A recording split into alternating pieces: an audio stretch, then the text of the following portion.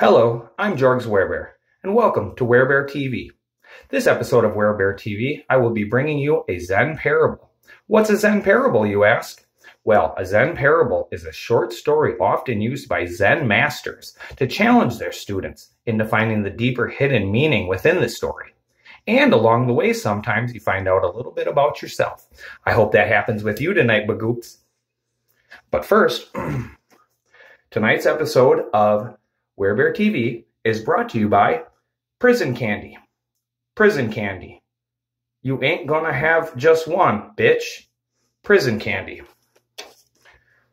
And now, I present you a Zen Parable. Two gay gentlemen are sharing a shower together. One of them is named Jonathan, one of them is named Franklin.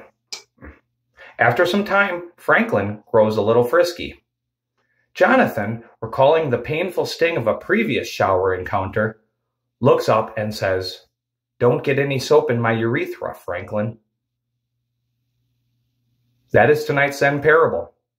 Thank you. I hope you enjoyed it, and I hope it helps you on your way to the path of enlightenment.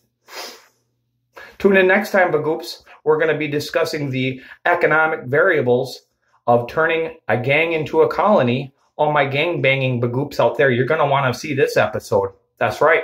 We'll see you next time. I love you. I love you so much that it hurts me a little bit internally, bagoops, but I still love you.